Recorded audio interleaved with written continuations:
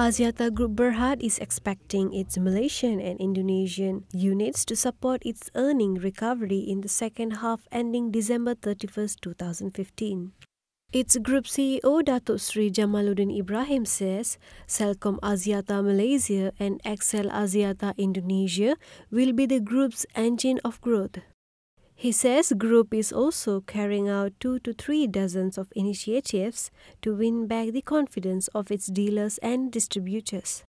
We have about 2-3 dozen initiatives already underway, very specific initiatives to recover, and we are on track. There are some good signs, but I must say that we need to have more good signs for me to say categorically it will be all right. But I can say that we are confident that second half should be a better second half than the first half.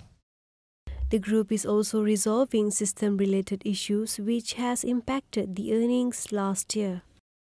The other one is in the pricing. I think in a way related to the problem, but mostly nothing to do with the problem we have, is some of packaging is maybe we have to improve our competitiveness. And you all know about data pricing. I think that those are the ones that we're working on. We have already launched 3 already, prepaid, one postpaid, and recently another one postpaid. There'll be a lot more announcement on pricing. He was speaking after the telecommunication company's AGM today. Yesterday, Axiata announced a fall of some 13% in its net profit for the first quarter 2015. Revenue increased from 4.75 billion ringgit from 4.51 billion ringgit.